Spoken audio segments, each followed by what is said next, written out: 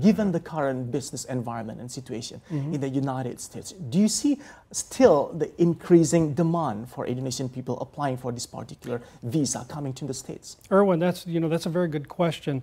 There's a lot of demand not only in Indonesia but throughout the entire world to come to the United States and to do it legally. You mentioned legal immigration. And there's a strong distinction.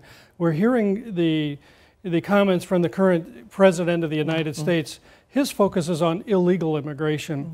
EB-5 is a legal, or what I call a front door immigration policy. It allows foreign nationals to come in and to do it the correct way. They make an investment. There's a face-to-face interview with a consulate officer. There's also the fact that they do a background check. There's also a health check. And it's a front door immigration policy. And it's a way that people can do it the legal way.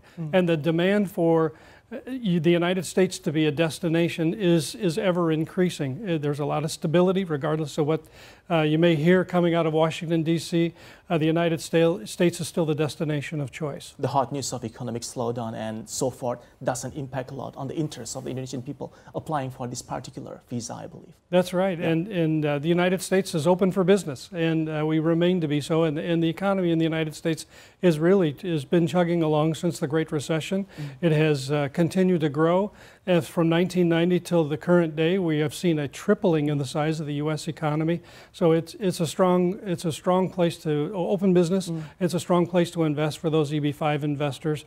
And when they do that through organizations like CMB, we've been successful for more than 4,700 families have invested through CMB for their EB-5 goals.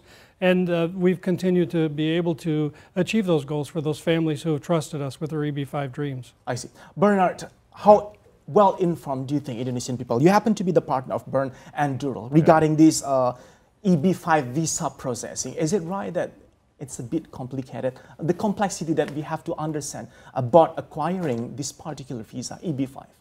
Yeah, actually, before even going to the EB-5, applying the visa for, let's say, working permit in United States itself, it's not only complicated, but also it's very limited.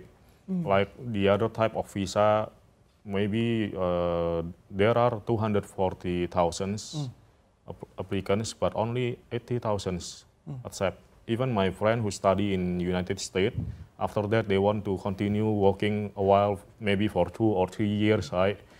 And the competition, of course, with the other country. Trust me, sounds familiar to me.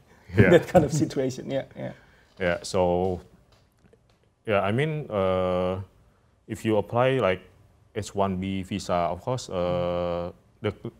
it's different, right? For EB-5, you doing the investments, right? You invest the money, but for H-1B, you should be very talented to be approved. Even the company that you want to work with should be really want to hire you.